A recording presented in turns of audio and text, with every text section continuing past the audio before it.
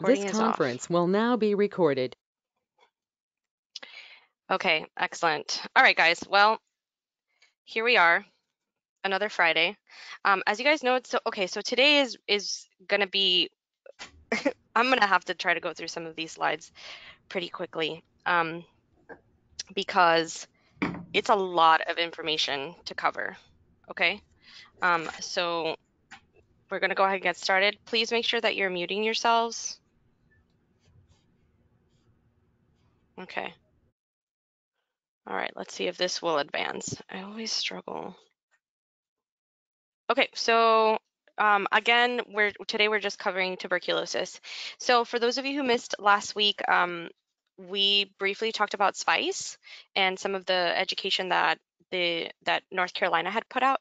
And so again, I just wanted to reiterate that there's other classes on this network as well. So when you log in, you can do this high-level disinfection for the infection preventionist course, and it's excellent. It's gonna really help you understand sterile processing, and so please make sure that you're giving it a try, that you're logging in, that you're looking at all of the other classes that they're also offering, because they definitely have a lot to offer. Okay, so today we're on week 3.5.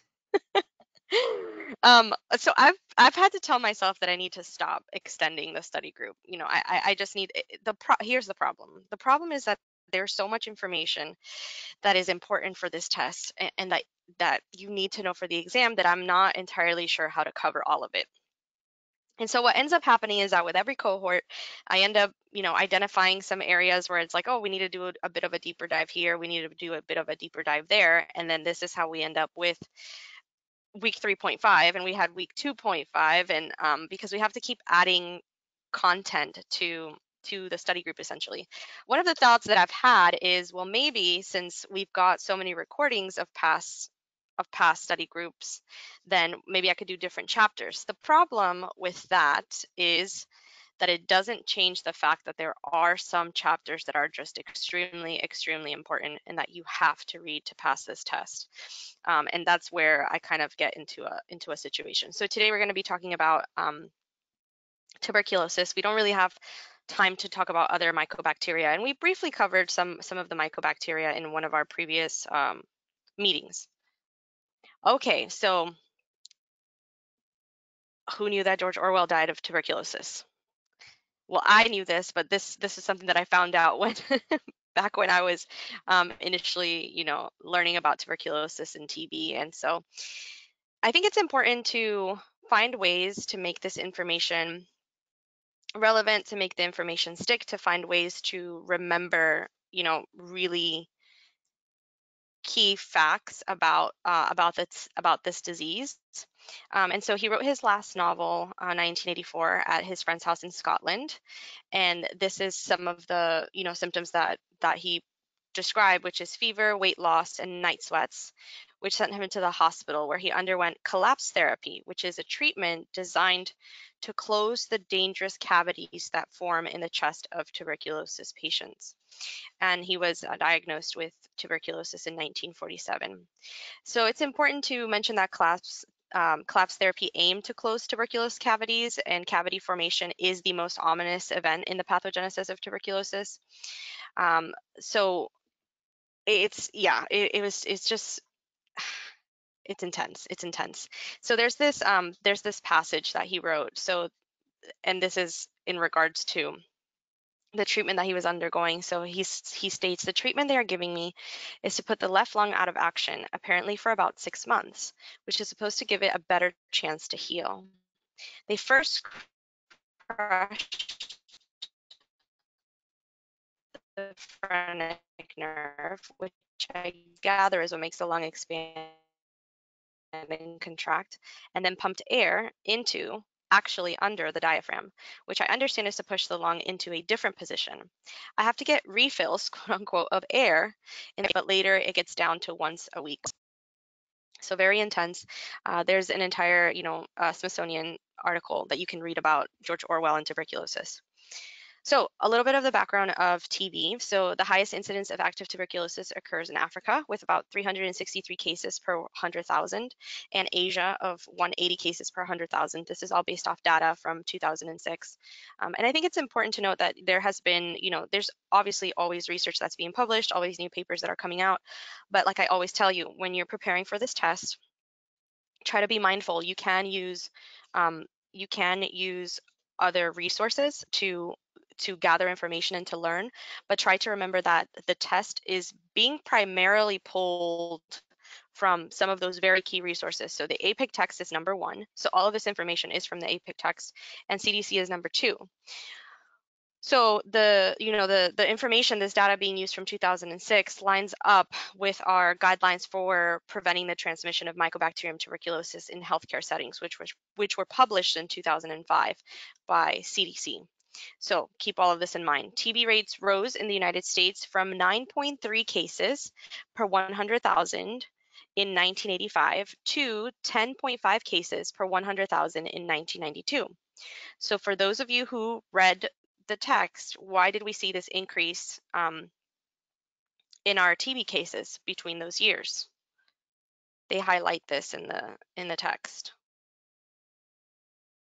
Let me check the chat. Rachel, I was a TB nurse. I love the topic. Okay. What was going on around that time? 1985, 1992. HIV. Great job, Rachel. Yeah. So one of the things that you're going to notice when you're reading through the text is that they do point out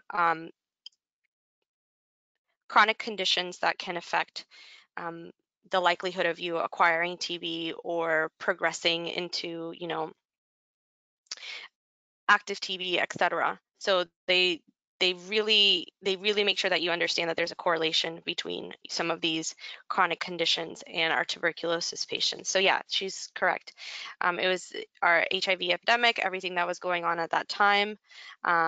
They also cite multiple issues that were happening just within that time frame in different cities. They talk about New York and housing crisis and homeless population and all of these issues that were happening at that very in that time frame that contributed to the rise in the TB cases. By 1994, 20 healthcare personnel had acquired multi-drug resistant tuberculosis, and 45% of them died. And so it's really it's really important to understand the implications of TB in healthcare. And basically, in the chapter, when you get to the portion which is like infection prevention, it's all talking about just how difficult this disease is to diagnose and to ensure that you're keeping it at the forefront, especially now. I mean, me personally, I don't very often deal with TB patients. It's every once in a while, a couple cases per year, you know, 2, 3, 4 potentially suspected TB cases that come through the hospital. And so it's not something that we're constantly dealing with. And so with that lack of familiarity, you're going to experience different barriers at ensuring you're doing all of the right steps. And so TB is very, very tricky, and it's one that I highly rely on my infectious disease physicians to work alongside with. And they're, at the end of the day, they're our clinicians, and they're the ones working with the differentials and trying to come up with their diagnoses. And then also the health department. We have to work closely with the health department to make sure that we're providing them with the information that they need. And they also work closely with us to notify us of patients who may be coming through our hospital. Just this year, I got a call from the health department that was like, hey, one of our patients who's under direct observed therapy is at your facility, and if they're admitted, this is the regimen that they're on. And I had to go over to the pharmacy, and I'm like, hey, do we have this? Do we have these medications available? So it's important to have that partnership and that collaboration. So 2011, the TB rate was 3.4 per 100,000. So we've obviously seen a significant decrease. Julia says that her local Department of Health has an excellent TB control nurse, and she's a wonderful resource. They are. And the thing is that this is it. This is the world that they live in. And so it's important to, trust their guidance and what what they're telling you, because as an IP, right, you're dealing with so many different diseases, so many different issues, problems, fires that you're putting out on a day-to-day basis. And if you're not, you know, very well versed in TB, which it's not an easy disease to know inside and out. There's a lot, there's a lot of just I there's so much. I'm sure that just reading the chapter alone, you guys are probably like, okay, wait, what? There is so much information here to absorb and to try to understand, that it's good to have those resources where you can, hey, I want to run this case by you. What do you think? Et cetera, et cetera. Okay, so why have we experienced this decrease? So implementation of expanded treatment regimens, increasing coverage of direct observed therapy, including involuntary detention and administration of therapy when needed, and implementation of CDC recommended infection control recommendations. And so direct observed therapy is really key to good management of tuberculosis, because you need to make sure that people are in for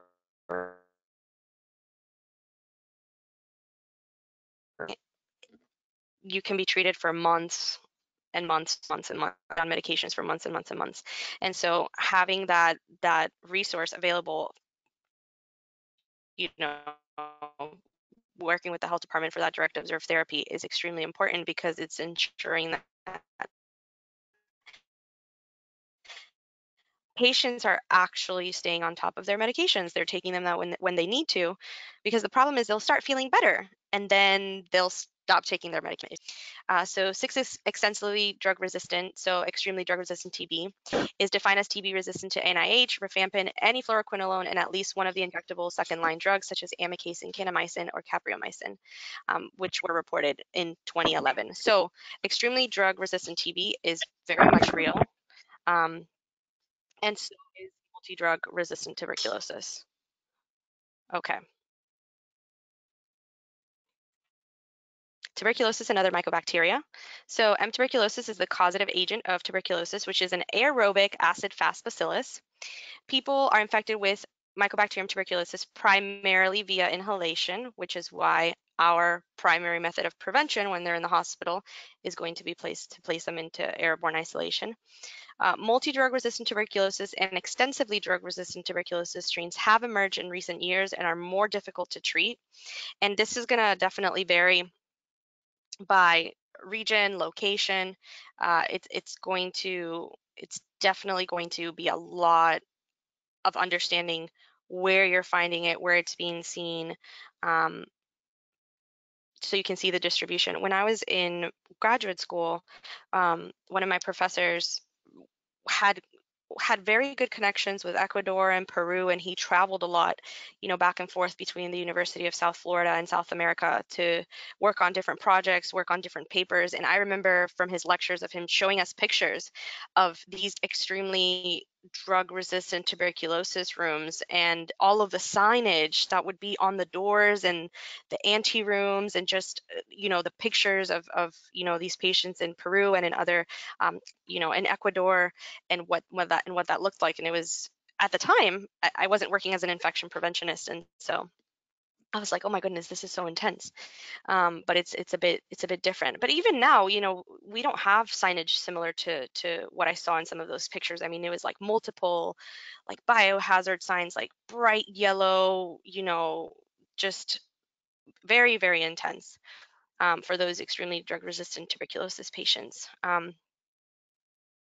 And then non-tuberculous mycobacteria can cause a variety of diseases, including pulmonary, skin, and soft tissue infections, especially in our immunocompromised individuals. All right, so we're going to talk about the pathophysiology. So TB is usually transmitted through airborne particles, usually 1 to 5 oh, I forgot, in size, that are generated by individuals with pulmonary and laryngeal TB. And laryngeal TB is extremely infectious, so you need to keep that in mind. When produced indoors, for example, hospital rooms, these particles can be suspended in the air for prolonged periods of time and travel through the ventilation system of the building to infect susceptible individuals located in other areas. This is why one of the most important pieces of information that you need to have as an infection preventionist is you need to know the locations of your negative um, pressure rooms, your airborne isolation rooms in your hospital and in your facility. You need to know, how many do I have per unit? What rooms are they in? Because especially with COVID, right? We've ran into some issues where, yes, we have to, we have to wear our N95s, but with some of the numbers that we had for our COVID patients, that we just did not have enough negative pressure rooms for all of these patients. So we resorted to other other methods, HEPA filters, et cetera, et cetera. But when it comes to our TB patients, this is the type of situation where you really want to make sure that you're trying to talk to your house supervisors, talk to the people who can move your patients around so that you can get those patients into a truly negative pressure airborne room as soon as possible, as soon as you're even suspecting it. The infectious droplet can go to the alveoli, be phagocytized by macrophages, where MTB can survive, produce local infection, and in some cases disseminate. The mycobacteria first spread to the regional lymph nodes and subsequently get disseminated throughout the body. This is where we run into a lot of other issues with extrapulmonary TB. And my infectious disease physician always says, well, you can get TB anywhere. TB can be found in so many, different locations. And they're correct. When you read through the book, we're not going to touch on extrapulmonary TB because we don't have enough time. But when you read through your text, you're going to see that they're going to talk to you about extrapulmonary TB, TB in the meninges, TB in the spine, TB in the genitourinary tract. They're going to talk to you about all of these different places, skin infections where you can find Mycobacterium tuberculosis when it comes to extrapulmonary TB. And those are things that you should be familiar with because you may have patients who come in with extrapulmonary TB. And you need to be able to talk to your ID physicians about it.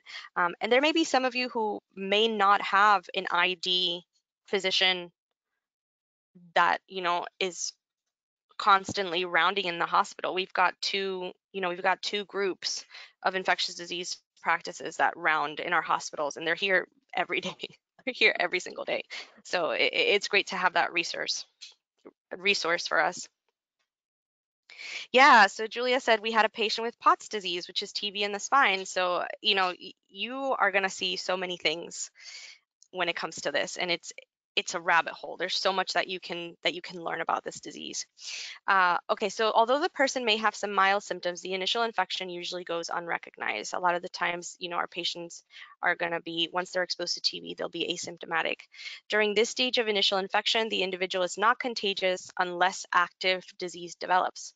Specific immunity develops in about 10 to 12 weeks, and further spread of the organism is prevented. And we'll talk a little bit about how our bodies are able to help prevent the spread of TB and kind of what our lungs do and our macrophages do to help with that. So within 2 to 12 weeks, this is important because your PPD, your purified protein derivative, or your skin test, your TST, it takes about 2 to 12 weeks for those to become positive. But infection may remain asymptomatic for several years. That's when we're getting into our latent TB infection, which may progress to active TB. Within 2 years of the initial infection, approximately 5% of the persons develop active TB because of a failure of the immune system to control the mycobacteria. And they really emphasize this in the text. They really make sure that you understand that those with chronic conditions, diabetes, immunosuppression, they have an entire list. It makes them more likely to progress and to develop active TB because it affects our immune system and our immune response and the way that we are able to combat TB once it gets into the lungs. So if no disease develops within this 2-year period, the patient continues to have a low annual risk of reactivation. In general, the remaining risk is about 5 to 10% for a total lifetime risk of about 10 to 15%. So primary TB infection. So again, it's usually asymptomatic with a few patients developing fevers, cough, or erythema nodosum. Erythema nodosum is a type of skin inflammation that is located in a part of the fatty layer of the skin. It results in reddish, painful, tender lumps, most commonly located in the front of the legs below the knees. And the tender lumps or nodules range in size from a dime to about a quarter. I think some of these look a bit bigger than a quarter, but that's what they said. And so this is one of the things that you would be looking for. Okay, so continuing with our primary TB infection. So radiological presentation can be variable, but the classic GON complex includes a primary focus of infection or infiltrate and lymphadenopathy on draining lymph nodes, or in progressive cases, a miliary pattern can be reported. So this is where we learn a bit about our GON complex, which is going to include our lungs and also our lymph system, because as we know, well, if you read your chapter, TB is an intracellular pathogen, so it actually lives inside our macrophages. It uses our macrophages to do what they need to do. And so when you look at your essentially your GON disease, you're looking at our encapsulated portions of Mycobacterium tuberculosis, and this is one of the right here, this picture, the central caseous necrosis. So it looks a lot prettier in this drawing than in some of the other ones, but it's essentially like encased in there. Dissemination during this primary TB infection can be controlled by the immune system, but multiple non-pulmonary sites of controlled infection can be established and can lead to extrapulmonary disease during post-primary TB reactivation. And this is why some of our patients who have immunosuppression may not be able to really activate their immune system the way they need to try to encapsulate tuberculosis once it gets into the lungs, because their immune system doesn't have the capacity to really mount that sort of a response. And so that's where they're getting in trouble. So our caseous necrosis, it's derived from the Latin word, which is cheese-like or pertaining to cheese. Um, and so it's a crucial phenomenon that happens within the caseous lesion. So the death of the majority, if not all, of the tuberculous bacilli. There is a striking contrast between the high bacillary content of the lesions in which the caseation process is beginning and the limited number or lack of viable bacilli in old caseous foci. So it's basically saying as you go through this process of encapsulation, the Mycobacterium tuberculosis is essentially dying as these, cheese-like, that's how they're described, and the pictures are really disgusting, which is why I didn't put them on here. But yeah. Mm. So, the caseous necrosis is the basic process of tuberculosis disease in humans, and the interval from infection to tuberculin conversion is never more than 8 weeks, and in general is 5 to 7 weeks. So again, this is a unique form of cell death in which the tissue maintains a cheese-like appearance. It is also a distinctive form of coagulative necrosis. The dead tissue appears as a soft and white proteinaceous dead cell mass. And this is from a paper that I read, which was really trying to talk about Mycobacterium tuberculosis, and it talked about specifically, Arcaceous necrosis. So the host locally destroys its own tissue to control the uninhibited intracellular multiplication of bacilli that would otherwise be fatal. Although detrimental in essence, delayed type hypersensitivity or tissue damaging activity is therefore an integral part of the host defenses. During the process, the majority of tuberculous bacilli are killed, while some survive extracellularly in the solid caseous material, but are unable to multiply because of the anoxic conditions, reduced pH, and the presence of numerous enzymes released from the dead cells. So that's how they get got. So post-primary TB. Post-primary TB usually manifests with a productive cough, fevers, about 37 to 80%, and night sweats. So a lot of you in your hospitals have um, screening. Well, would you call them screening sheets?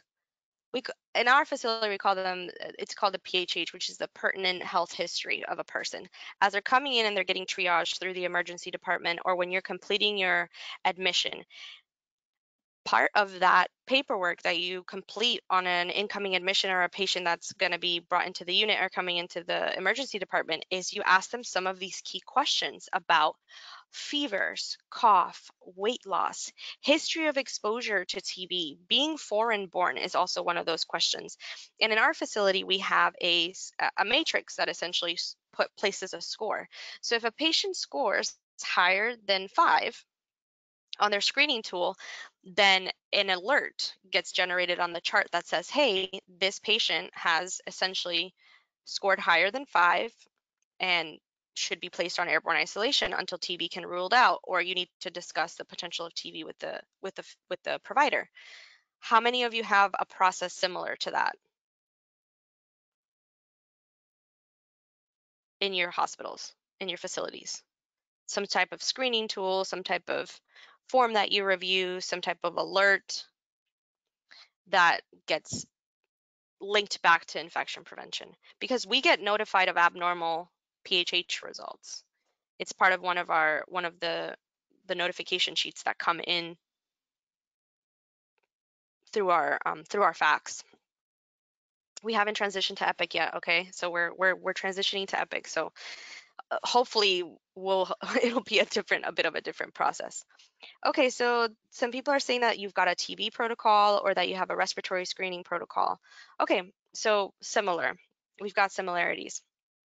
Anyways, this is one of the ways where we identify some of these potential TB patients, which is through those screening tools, and we're looking for similar, symptoms as what's being described. So it's characterized by infiltrates located on the upper lobes or the superior segments of the lower lobes, and is frequently associated with cavitation on our chest x-rays. Respiratory symptoms usually last more than 2 to 3 weeks, and this is really useful to help differentiate from other respiratory illnesses like flu. And cough may initially be non-productive, but subsequently followed by sputum production as tissue necrosis progresses. Pulmonary TB can be associated with hemoptysis. Our screening tool also includes hemoptysis, which may be small amounts if secondary to superficial erosion of the airway, or massive amounts if it is the result of a rupture of a dilated vessel on the pulmonary cavity. Weight loss, chest pain, anorexia, malaise, and debilitation are additional things that you would be looking for. So when you are potentially concerned that a patient could have TB, one of the very first things that you're going to look at is your chest x-rays, their history, the screening tools that they completed, and you're going to put all of that together for when you're going to talk to your provider and your physicians about it. Now, most commonly, there's two specialties that you're going to talk to. You're either going to talk to infectious diseases, so the infectious disease group physician that's, at your hospital, or pulmonology. Those are the two most common, specialists that we're talking to when it comes to TB. Hey, what are you thinking about this patient? This is the history. Um, Sometimes our lung cancer patients trigger TB alerts because of the symptoms and some of the things that are, the way that they present. And so it's really important to have good relationships with your providers to help determine what's the best course of action here. So post-primary TB and HIV patients. Patients with HIV and higher CD4 T cell counts may have the typical apical infiltrates of post-primary TB. In patients with HIV and low CD4 cell counts, the presentation of pulmonary TB may be atypical, with a miliary pattern, lower lobe infiltrates, or even normal chest x-rays. And again, you have to remember that immunosuppression factor. So if their immune system is not able to mount a response, send those macrophages to the lungs, start to encapsulate it, cause that caseous necrosis, are we going to see cavitations? Are we going to see some of the things that we usually see in our chest x-rays? No, we're not. And so it's really important to keep that in mind when you're reviewing your charts and you're looking at that patient's history. You have to look at their past medical history, their chest x-rays, lab values. Did they do a quantiferon? Like what, there are so many different things that you need to look at for these patients. And then the CD4 cell is the masterpiece of the immune response in tuberculosis, while the macrophage is the effector cell. So our acid-fast bacteria, mycobacteria contain mycolic acid, and that waxy surface, which is impervious to chemicals or dyes. So some of our important pathogens are obviously going to be TB, leprosy, opportunistic wound infections, and they grow inside of our macrophages. This is from our previous lecture, so I'm not really going to go too much into it, but you have to remember that with our acid-fast bacilli, and specifically our mycobacteria, they're poorly gram-staining, gram-positive bacillus. It's not the way you want to go for these pathogens. You want to use your acid fast stains, which one of them is going to be the Zeal-Nielsen acid fast stain, which we're not really going to cover here. But remember, Kenyon or Zeal-Nielsen, most commonly I see them referring to the Zeal-Nielsen, the name. And this part here, this last bullet point, is really important, because what I have found is that they will often try to make sure that you know different organisms that can get pulled into acid fast staining. So they want to make sure that, hey, do you as an infection preventionist know that nocardia and rhodococcus and legionella, this specific one, can also stain, um, have these acid fast stains under some conditions, because that is extremely important. I remember one of the questions that is in the practice test, is specifically asking, like, oh, why would you not place this patient under isolation? And one of the answer choices is, the patient has a positive test for nocardia species or something along those lines, and that's where you really have to pull all of this information. There's so much that you need to know, but it's okay. Just take it one chapter at a time. Make sure that you review the information and that you do lots and lots and lots of practice questions. All right, let's talk about our laboratory methods. So MTB can be cultured in special broth media or on solid media. Although traditionally considered to be slow growing, use of modern broth culture methods allows the organism to be recovered in as little as a few days. Likewise, species identification, which has traditionally required slow biomechanical tests, has been improved with the introduction of molecular biological techniques. So deoxyribonucleic acid, DNA probe, and polymerase chain reaction, PCR-based technologies can often provide definitive species identification on the same day that growth of the organism has been confirmed. So the problem with this is you still have to grow the organism, and so if they're a slow grower, you may not be able to do that DNA probe until you have that specimen that you can actually test. 2 nucleic acid amplification tests have been approved by the U.S. Food and Drug Administration to identify MTB in respiratory specimens even before a specimen smear is AFB positive. And these tests allow for rapid identification of MTB, but an AFB culture is still required for definitive diagnosis. You have to remember how important your cultures are for diagnosing Mycobacterium tuberculosis. You have to remember cultures, cultures, cultures, cultures. Don't let them trick you on this test. So TB culture. This is a close view of a Mycobacterium tuberculosis culture, revealing this organism's colonial morphology. Note the relatively colorless, rough surface, which are typical morphologic characteristics seen in Mycobacterium tuberculosis colonial growth. It looks really interesting. So now you know. Now you know. These are from the CDC. So I have personally never seen TB grow in a culture, but I am sure some of you on the call have. So I have to go based off my resources, my handy dandy CDC public health image library to show me what these look like in real life. So hopefully they look similar to what you would see in the lab. So TB culture continues. Okay, we have somebody from the lab that says TB colonial growth looks like chips. Okay, so I need more lab friends because last time Pseudomonas smelled like grapes. Now TB looks like chips. Like, you guys have a thing for food descriptions, and yeah, I need more lab people in my life. I'm gonna throw that out there. Applications are open for lab friends. Okay, so TB culture continued. So although DNA technologies are extremely helpful in speeding the diagnosis of TB, cultures will still be required for the foreseeable future because identification of antimicrobial sensitivities requires growth of the organism. Absolutely true. Susceptibility testing should be done on an initial isolate from every patient with newly diagnosed TB. Likewise, susceptibility testing should be done if the patient remains culture positive after 3 months of treatment. And one of the things that they'll tell you is that, once you're on treatment, you should be having sputum samples done at least once every month. And it was interesting because with this last case of TB that came through the hospital. I got a call from the health department, and I was telling you guys about this, but they're like, "Hey, one of our patients who's, currently undergoing treatment is, at your facility. If they get admitted, this is what they're going to need. This is the treatment regimen that they're on. Let me send this over to you." And then they also were like, they have had multiple negative sputum cultures in the past couple months, and they sent that as well. And so, and I remember I was like, initially, I was talking to one of the nurses who was taking care of the patient, and the nurse is from Brazil. And she was just like, "Oh, yeah, I'm from Brazil." She was like, "We deal with tuberculosis all of the time."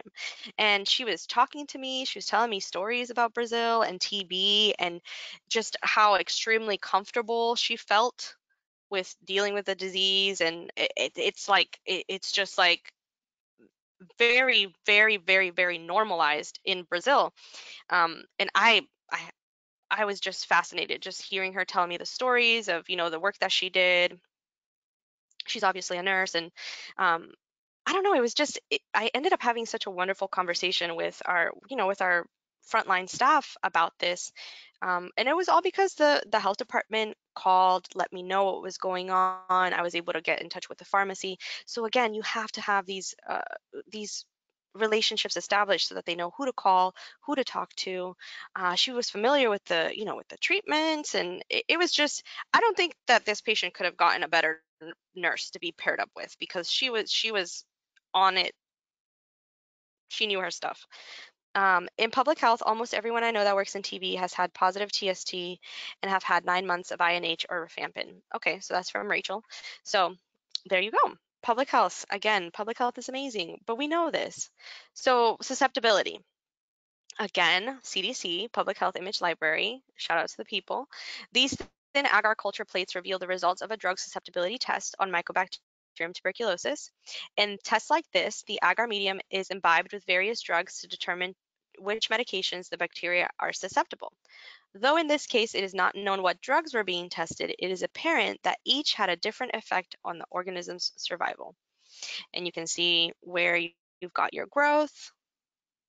I'm not seeing chips, but you know what? I'm choosing to trust here that if I was at the lab, I would see chips. Okay, let's talk about our tuberculin skin test.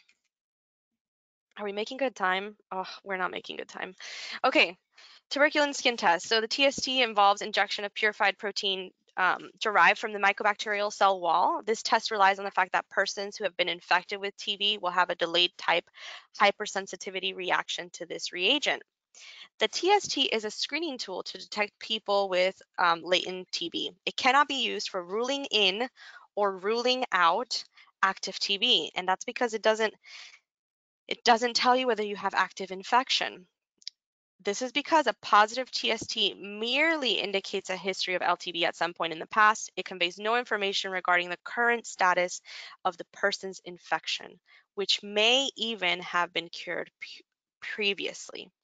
Likewise, a negative test does not rule out active TB, because people with active TB may well have a negative TST even in the presence of positive controls. And again, we have that delay period where it can take 2+ weeks before you can have that conversion and that TST showing up as positive.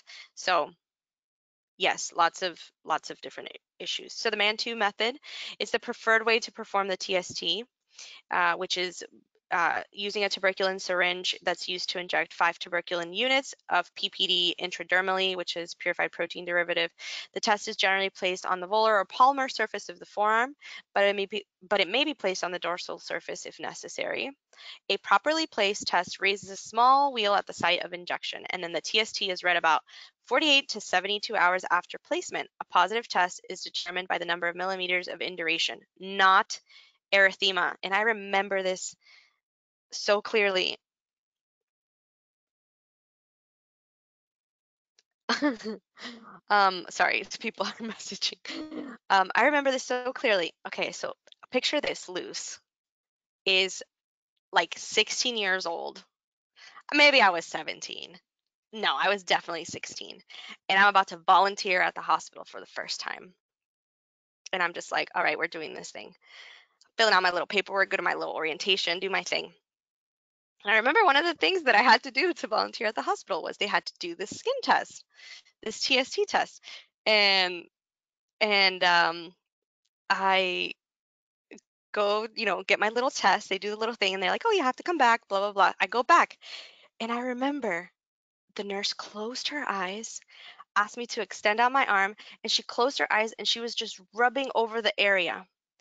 Like she wasn't even looking at it. She was just like feeling, and she was like, "Oh, I have to do that because I need to make sure that it's all by, I'm looking for the bump." And I was like, "Oh, okay. All right. Well, that's great. Um glad that we got to do this." But yeah, so again, you're not measuring by erythema, you're measuring by induration. And this is an image of that Mantoux tuberculin skin test. This tells you everything that you need to do. Needle bevel slowly at 5 to 15-degree angle. Let me tell you something. Luce is not a nurse. Luce will not be doing this. But to my friends who are part of employee health, some of you may be dual roles where you're employee health and your infection prevention. Just hit pause on the recording and read through that whole situation there. Okay, interpretation of the TST. It is important to note that the actual number of millimeters of induration when recording a TST result and not just negative or positive. Yes, yes, yes, yes. You may have questions regarding the actual induration and how many millimeters. So remember this. This is important. This is important. You can't just put positive or negative. You have to document the millimeters because new information about the patient may change the interpretation of the test. What if that millimeter is larger the second time that you do it? What if it's smaller? You have to write down the millimeter size. Do not forget. In addition, for persons receiving serial TSTs, the exact size is important in interpretation of subsequent tests. A test is considered a conversion. That is a change from negative to positive if there is an increase in the amount of induration by 10 millimeters compared with the previous test. This is why you can't just say, "Oh, it's positive. Oh, it's negative." No, no, no, no, no. Mm-mm, mm-mm. Hit the brakes. You're going 60 and a 30. You need to make sure you write your millimeters. Okay, TST induration. Criteria for positive Mantoux tuberculin test reactions. So greater than or equal to 5 millimeters. It's going to be considered positive, right? So this is criteria for positive Mantoux tuberculin test reactions. Greater than or equal to 5 millimeters. HIV positive persons, recent contacts of a TB case, fibrotic changes on a chest x-ray consistent with old TB, and patients with organ transplants and other immunosuppressed patients. Okay, 10 millimeters. Recent arrivals, less than 5 years from high prevalence countries. IV drug users who are HIV negative, residents, employees of high-risk congregate settings like healthcare facilities, prisons, shelters, etc. Mycobacteriology lab personnel. That's also another thing. We don't have enough time to cover it, but yes, this could potentially be a problem in the lab. You know what? We should have an entire outbreak related lecture. Like let's just go one day through all of these. No, we don't have enough time in life. But anyway, yes, outbreaks, papers, you can go read them. Lots of papers on outbreaks. Persons with high risk clinical conditions such as chronic renal failure, silicosis, gastrectomy, malnutrition, medically underserved high risk minorities, and children less than 4 years of age, or infants and children exposed to adults in high risk categories. And then the very last category, which is greater than or equal to 15 millimeters, persons with no risk factors for TB. You got to know this chart. You have to know this chart. I said it here so that you remember it. You got to review this chart. IGRAs, or interferon gamma release assays. So in 2001, the FDA approved the first IGRA, but it was, or IGRA, but it was less specific than the TST. More recently, new IGRAs are more specific have been developed. They evaluate the release of interferon gamma from the host cell when exposed to TB proteins such as the early secretory antigenic target ESAT6 and the culture filtrate protein, or CFP10. So this is where a quantiferon comes in. So this is the one that we do for new hires. So people that are just getting onboarded. We no longer do the TST, we do quantiferon. So it's blood tests for all of our new hires. But this is also one that you might be ordering for patients who you're suspecting who could potentially have TB. So gamma release assays may be preferred in patients with a history of the Bacille Calmette-Guerin vaccine, which can be administered for therapy for bladder cancer or vaccination, and on those unlikely to return for reading if a TST is administered. So, with onboarding being such a quick process now, it's just much easier for us to do the quantiferon. So interferon gamma release assays are more specific. They tend to be, this is true or false? This is true or false? Interferon gamma release assays are more specific. They tend to be more expensive and can still have occasional false positive results. As some organisms like the following, it's too many, can have ESAT-6 and CFP10, which induce release of interferon measured by these assays. Is this true or false?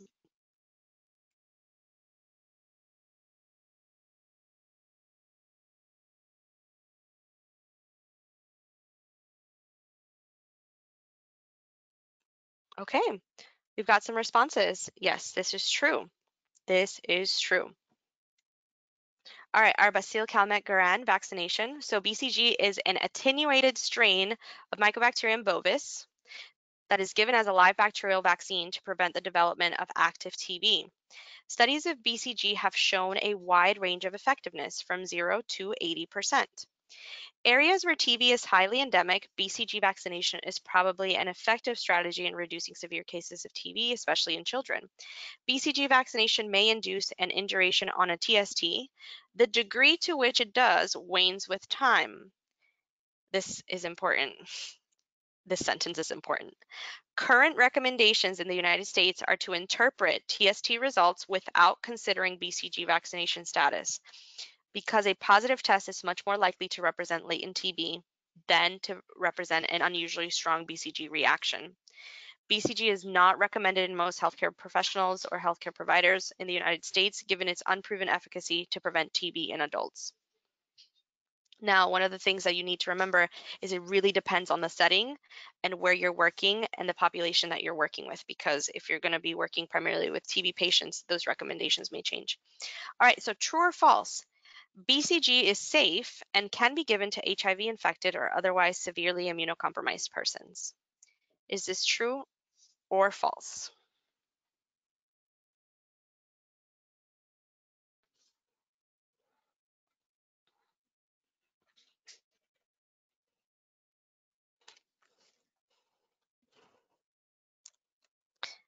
Okay, so very good. The majority of you are putting false. False. That is false. Okay. For those of you who know Dwight Schrute, that is false. Okay, because it's a live attenuated vaccine. Okay. So contraindications, this is from CDC. BCG vaccinations should not be given to persons who are immunosuppressed. So those are persons who are infected with HIV or who are likely to become immunocompromised, persons who are candidates for organ transplant. And there's lots of other, categories. This is not just it, but immunosuppression, no, because it is a live attenuated vaccine. When you get to occupational health, there you have an entire section on occupational health on this test. You have to know the differences of your vaccines and which ones are live attenuated. Period, point blank. You need to know which vaccines are live attenuated, because Civic loves to ask you about contraindications when it comes to live attenuated vaccines. And you have to remember that when you have live attenuated vaccines in immunosuppressed patients, there is a possibility of reverting to the wild type and causing all sorts of issues for those patients. So you have to remember your live attenuated vaccines. Pregnancy, BCG vaccination should not be given during pregnancy, even though no harmful effects of BCG vaccination on the fetus have been observed. Further studies are needed to prove its safety. And then this is what they say. So this is BCG live, FDA. The FDA, it's the live package insert. BCG contains live attenuated mycobacteria. Again, it's that Mycobacterium bovis. Because of the potential risk for transmission, it should be prepared, handled, and disposed of as a biohazard material. See precautions in dosage and administration. BCG infections have been reported in healthcare workers, primarily from exposures resulting from accidental needle sticks or skin lacerations during the preparation of BCG for administration. Nosocomial infections have been reported in patients receiving parenteral drugs that were prepared in areas in which BCG was reconstituted. BCG is capable of dissemination when administered by the intravesical route, and serious infections, including fatal infections, have been reported in patients receiving intravesical BCG. So, this is serious, people. This is serious. Tuberculosis transmission. Are we getting closer to the questions? Please let me look because we have so many questions. Yes, we're getting closer to the questions. Excellent. Okay. Persons at risk of TB infection include those who have close contact with pulmonary or laryngeal TB cases, in contact for days or weeks, foreign-born persons within 5 years of arrival to the United States, residents and employees in crowded settings, healthcare personnel, some underserved or low-income populations, and infants exposed to high-risk adults. Source patients at increased risk of TB transmission include those with cough, cavitations on chest x-ray, positive smears, laryngeal or pulmonary TB involvement, failure to cover mouth when coughing, inappropriate, which, by the way, this is still happening, right? Okay. Inappropriate use of TB medications and those that undergo aerosol generating procedures such as bronchoscopies. The next one is going to be environmental factors such as TB exposures in closed spaces, inadequate ventilation, air recirculation, poor management of specimens, and inadequate cleaning of reusable medical equipment that may contribute to transmission. So several outbreaks have been associated with recirculated air. These include not only healthcare settings, but also naval ships, school buses, classrooms, and bars. Okay, so our prevention of TB. So prevention of tuberculosis is based on detection of cases, airborne isolation in appropriate negative pressure rooms, respiratory etiquette, use of N95 respirators, and early and complete treatment of tuberculosis cases based on susceptibility testing. So this breaks down some of the differences when it comes to recommendations from CDC and the WHO for preventing TB transmission in healthcare settings. We don't have enough time to go through them. So let's start going through some questions. We're going to have to go through these quickly, okay, because it's almost the end. I can't believe it, but it is. We're almost done today. Okay, so scenario is Samuel is a healthy 45-year-old male with no significant past medical history. He recently visited South Africa with his wife on a 1-week vacation. He starts his new job as a nurse in an LTAC 2 days after returning from his trip. Samuel completed his PPD test upon hire approximately 3 weeks before his trip, which was negative. As the employee health nurse, do you have any concerns with this result?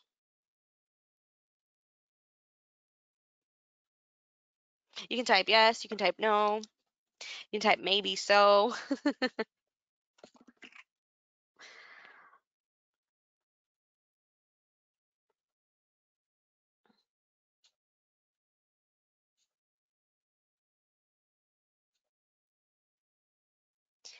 And so the answer to this question is going to vary by your facility policy because different facilities are going to have different policies in place for what they're going to want, and it's also going to vary, and this is just a conversation starter. It's not, it's not like an actual test question or anything, but it's also going to depend on um what type of activities Samuel was on. I mean, it's very different if he goes to a resort in South Africa versus, oh, I spent a week volunteering in a tuberculosis clinic, right? And so it's really going to depend on what your facility policy says. And additionally, the PPD test was before the trip. So if anything,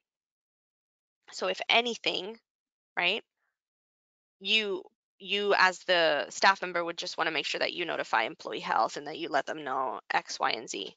But okay, so we've got lots of different answers. No, I wouldn't be concerned. It would be captured on an annual TST or a chest x-ray. We don't typically retest after trips to high-risk countries. Yeah, so there's lots of different thought processes, but that's just to get your brain working. All right, let's go through these questions. We gotta go quick. So just go with what your gut is telling you on these. Okay, so number one, the optimal time to collect a sputum specimen for an acid-fast bacilli testing to rule out TB would be A, first thing in the morning, B, after respiratory therapy treatment, C, prior to the patient going to bed, or D, prior to a respiratory treatment. Excellent, excellent. For those of you who said A, first thing in the morning, you are correct. When a patient with AIDS is admitted with possible pneumonia, the physician, who is a general practitioner, orders airborne isolation. What is the correct response? A TST skin test should be placed to determine if the patient may have TB. B, a sputum specimen should be collected for AFB daily times 3 if TB is suspected. C, if the chest radiograph is clear, isolation can be discontinued. Or D, PCP is not transmitted person to person and does not require isolation. I think it should be TB is not transmitted person to person.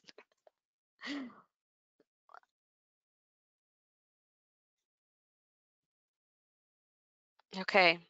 Mm, mm, mm, mm.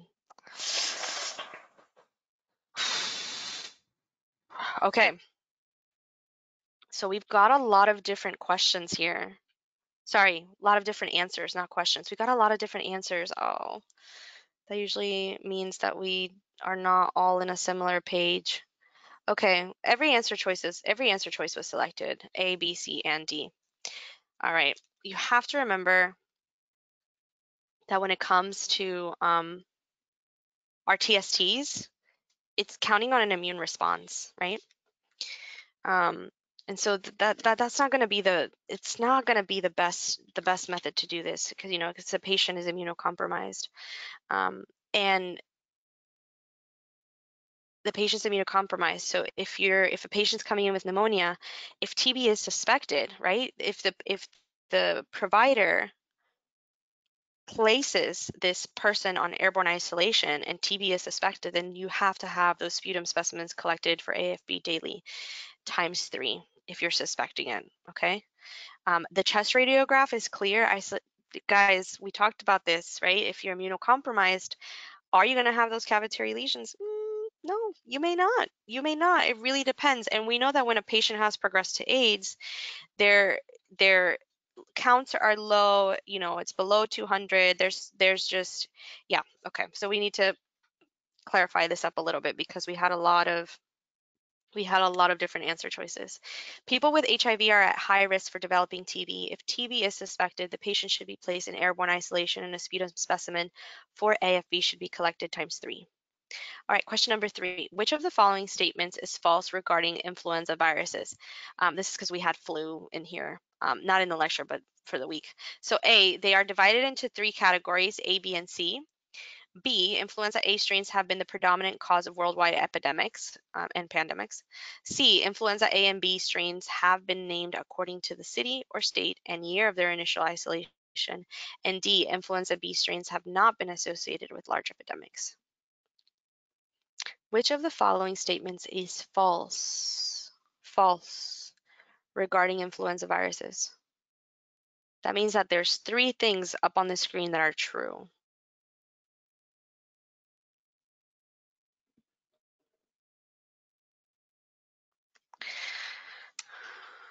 Yep. So the false statement is going to be influenza B strains have not been associated with large epidemics. This A, B, and C are all true. All right, question 4. A patient with rust-colored sputum, malaise, weight loss, and fatigue is admitted to the medical center from a long-term care facility. The doctor orders sputum for AFB smear and culture, fungal and bacterial cultures. A chest radiograph shows right upper lobe infiltrates. The patient has a negative PPD and 1 sputum specimen is smear negative. What do we need to do? A, isolation should continue. B, isolation can be discontinued after the second sputum smear is negative. C, the patient can be removed from isolation because he does not have TB. And D, isolation can be discontinued after he has been on antibiotics for 24 hours.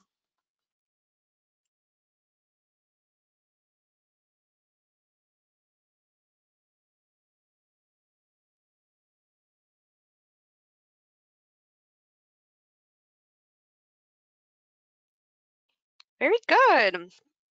Okay, this feels good. Everyone got A. Or I only see A's up right now. I don't know if there was something before that, but our rationale for patients placed under airborne precautions because of suspected infectious TB disease of the lungs, airway, or larynx, airborne precautions can be discontinued when infectious TB disease is considered unlikely, and either another diagnosis is made that explains the clinical syndrome, or the patient produces 3 consecutive negative sputum smears collected in 8 to 24-hour intervals. One should be an early morning specimen. Okay, question 5. The validity of a culture report is dependent on the quality of the specimen sent.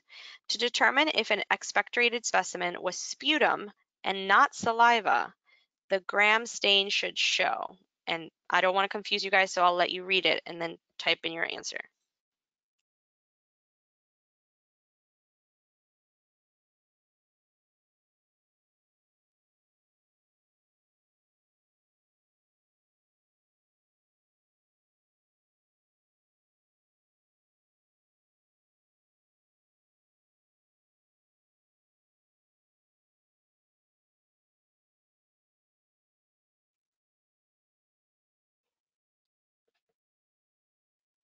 All right, really good. Yes, yes. Fewer than, a lot of you are putting D, fewer than 10 epithelial cells per low power field. Our rationale is useful sputum culture results rely heavily on good sample collection. If examination of a gram stain of the sample reveals that it contains a significant number of squamous epithelial cells, those that line the mouth, then the sample is not generally considered adequate for culture and a recollection of the sample may be required. If the sample contains a majority of white blood cells, neutrophils, that indicates a body's response to an infection, then it is considered to be an adequate sample for culturing. All right, question 6. An IP is a designated person at a large tertiary care facility who must conduct a risk assessment of the entire facility and implement an appropriate tuberculosis infection control program.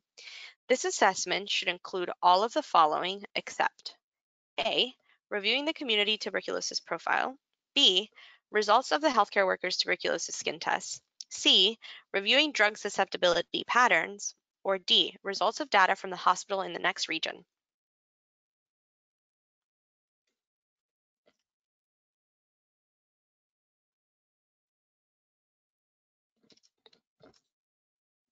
So this assessment should include all of the following except.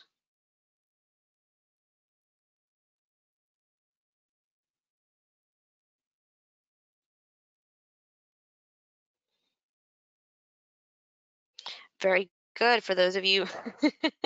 Some of you kept changing your answers, but for those of you who put D, that is correct. What's our rationale? The incidence of tuberculosis varies geographically from region to region. The assessment of risk should be based on local incidence. All right, question 7. An IP provided an in-service to healthcare workers concerning risks of tuberculosis transmission. A week later, the IP notices a nurse who was among those recently taught, propping the door open to a negative pressure room. How should the IP address this problem? A, check the attendance. You know, this is like the realest question that has come through. Like 10 out of 10. A, check the attendance records to verify this nurse's attendance at the recent in-service. B, report this to the unit head nurse and instruct her to handle the situation. That's rich. C, schedule another in-service. Or D, provide one-on-one education emphasizing each employee's role in preventing HAIs.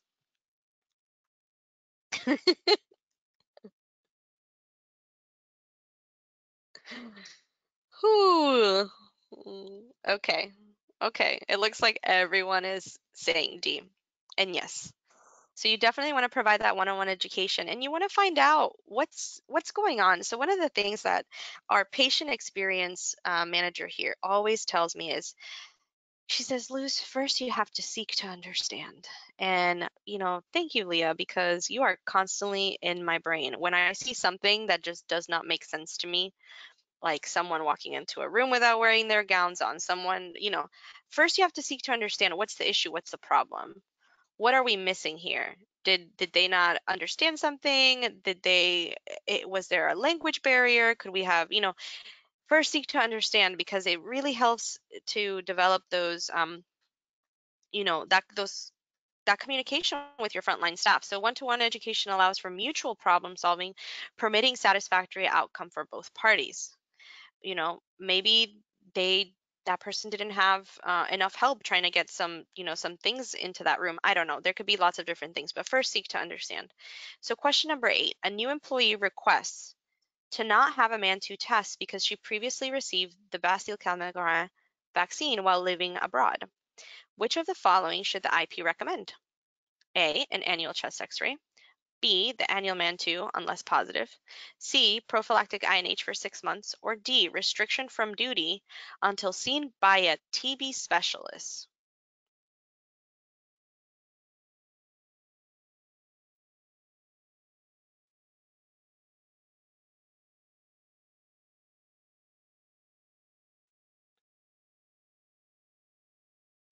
I'm not getting a lot of answers for this one.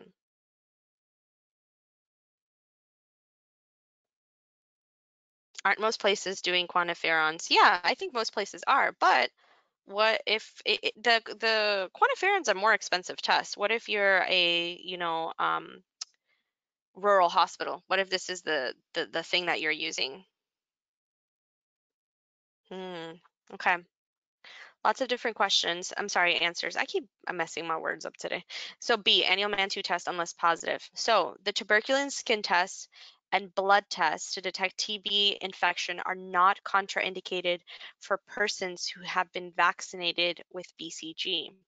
Current recommendations in the United States are to interpret TST results without considering BCG vaccination status, because a positive test is much more likely to represent latent TB than to represent an unusually strong BCG reaction. So somebody said, I work corrections. We use the PPD. See, there's lots of different reasons why a place may not be choosing to use the quantiferon and maybe using our purified protein derivative testing. All right, question 9. We're almost done. If you have to go, that's okay, but we're almost done. So in reviewing microbiology reports as part of surveillance activities, it is important for the IP to know which of the following regarding sputum specimen results. A, review of routine sputum culture results may be an effective and efficient means to conduct surveillance for unusual reportable respiratory infections, such as Bordetella pertussis, Legionella, and Mycobacterium tuberculosis. B, a microbiological report that includes information regarding the method of specimen collection provides greater predictability in depicting etiologic agents. C, a summary of positive sputum culture reports for a specified period of time may provide an excellent overview of respiratory pathogens. And D, only final sputum cultures can provide definitive information regarding lower respiratory infection pathogens. So this is in reviewing our microbiology reports. It is important for the IP to know which of the following regarding sputum specimen results.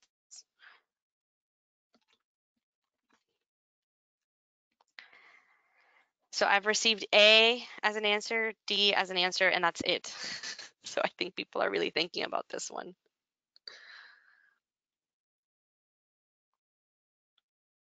This is a hard one.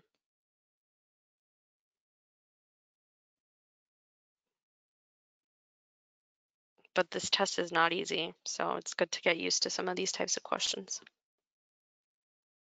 Okay. So we have A, D, and B that have been selected. And the one that's winning is A.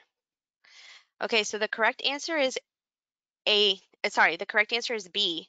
A microbiological report that includes information regarding the method of specimen collection provides greater predictability in depicting etiologic agents. So for our rationale, this is why A and the other ones were not the correct answer. So A was not correct because these organisms require specialized techniques for laboratory diagnosis and would not be identified in routine culture. C is incorrect because sputum culture results commonly yield contaminant or colonizing organisms rather than etiologic agents. D was incorrect because gram stain results provide valuable information to distinguish between adequate and inadequate sputum samples by evaluating the presence of squamous epithelial cells and leukocytes. And B is the correct answer because the method of specimen collection, such as expectorated sputum, tracheostomy aspiration, bronchoscopy, lung biopsy, provides important information regarding the likelihood of the results representing oropharyngeal flora versus the etiologic pathogen of a lower respiratory infection. Question 10. The IP is notified that environmental service workers were observed not using TB respirators upon entering a TB isolation room. Educational records show classes were provided 3 weeks prior to the reported observations. The IP should do which of the following? A. Respond that this is not an educational issue. B. Assess the appropriateness of the teaching method used. C. Provide for counseling of policy violators. D. Complete incident, it should say complete incident reports for risk management. Complete incident reports for risk management.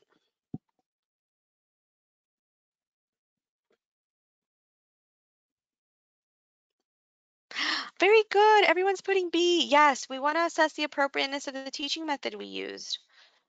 We may have used a method that was not good for that population. You have to be able, as an infection preventionist, to adjust your teaching styles because you can't provide the same presentation that you would provide to a nurse that you would provide to EVS or our nutritional services. Um, I mean, you have to, there's so much data on educational backgrounds, understanding. Maybe there was a different way that you could have portrayed that information. And again, first seek to understand where's the gap? Where's the gap? What do we need to fix? Question 11, what is the most common type of adverse reaction when undergoing treatment for TB? A is impairment of visual acuity. B is nephrotoxicity. C is pancreatitis. And D is hepatotoxicity.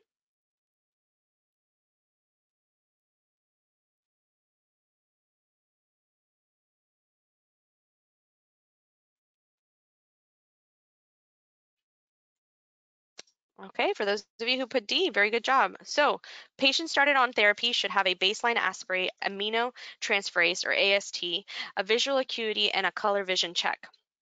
While on therapy, patients should be monitored clinically for drug toxicity. Hepatotoxicity, which affects your liver, is the most common adverse reaction, okay? And then they go in and talk about some of the other drugs. Okay, we are gonna finish today. All right, so next week is week 4. And all of these chapters are really important. So I'm not even gonna tell you what to read, what not to read. But let me tell you something. You will get questions on hepatitis, and you will get questions on Legionella, and you will get questions on Enterobacteriaceae and diarrheal diseases. So pick your struggle this weekend. I would recommend viral hepatitis because I think they just love asking you about hepatitis. They love asking you about your core antigen, your core antibodies. They want to make sure you understand the structure of the virus, interpretation of lab results. There's so much that you need to know for hepatitis. So, and Legionella is important. These are all really fun organisms to learn about and to read about. There is still a lot of information in regards to TB that you need to know that we were not able to cover, and that unfortunately, because of just the amount of information that they provide, you have to read these chapters. It's not enough to listen in on Fridays. You got to do your readings. This is all supplemental, right? You can't just come on Fridays and then think I'm going to pass my test because I am not the APIC text. I can't bestow all of this information upon you. I try to do my best, and again, this is a passion project, and I do this to try to help people prepare for the test, but you still have to put in a lot of work on your end, and make sure you're doing your readings. Hopefully, for those of you who enjoy schedules and enjoy assignments and a little bit of structure, this is helping you in getting your studying done. And for those of you who are going to be taking your test soon, good luck. You guys are going to do amazing. But that is it for today. I'm going to go ahead and stop the recording now. And if you have any questions, I'll stay on for maybe another 2-3 minutes to make sure I can answer them. But thank you guys. Have a good weekend.